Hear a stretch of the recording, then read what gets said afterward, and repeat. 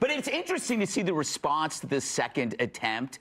Every time you're under a bigger threat, the media still blames you even more. Yeah. It's almost as though they don't see their own role in this. What do you make? Have you just basically accepted this as a fact? I think so, yeah. Look, the media is extremely dishonest, extremely corrupt, actually. Look at the debate.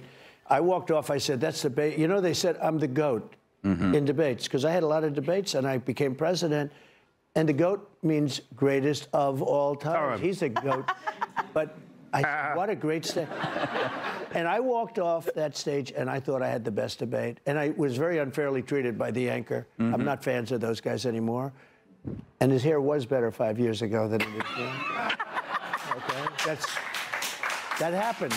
That happens with the clock. I mean, who among us? That happens with the clock. But, you know, they came at me on everything like crime. Yeah. I said, the crime is rampant. He said, crime is down. I said, crime is down? Who would think it's... Without even knowing, and I was right. The following day, DOJ announced numbers. I don't know who it was in DOJ, but somebody over there likes me. That crime is up 45%, murders up, numbers like you wouldn't even believe.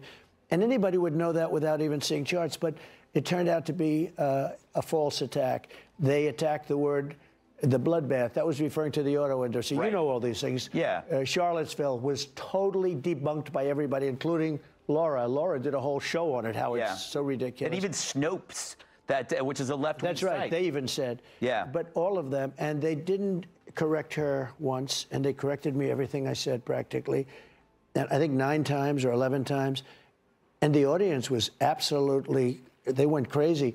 And the real, I thought it was, I walked off, I said, that was a great debate. I loved it. You know, you got a lot of people watch. I guess we had 75 million people watching, something like that.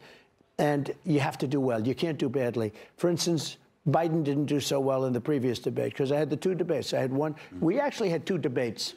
You know, I had one against a man, and then they said, he's not doing well, take him out, put in a new one.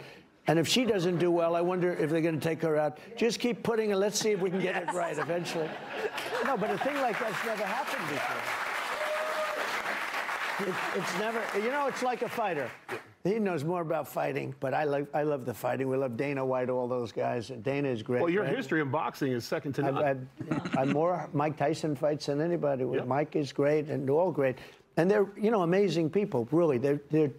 It's a very hard thing to be a fighter. Number one, you have to be able to take hundreds of shots to the face within a couple of rounds and enjoy going out for the 5th round. Yes. You know, there aren't a lot of guys. A lot of great athletes have tried to be fighters. It doesn't work out so well. Very rarely does it work out. But this was something that was a very special moment. I thought this was a tremendous debate. And when you look at it, you know, it's interesting. Now that they're reviewing it, it was all word salad from her. The first question, I said, what kind of an answer is that? But the fake news said, oh, she did well. No matter what you do, if I were Winston Churchill, he was a great debater, by the way, and an elegant debater, if I were Winston Churchill, they would say, well, he was okay, but he wasn't special tonight.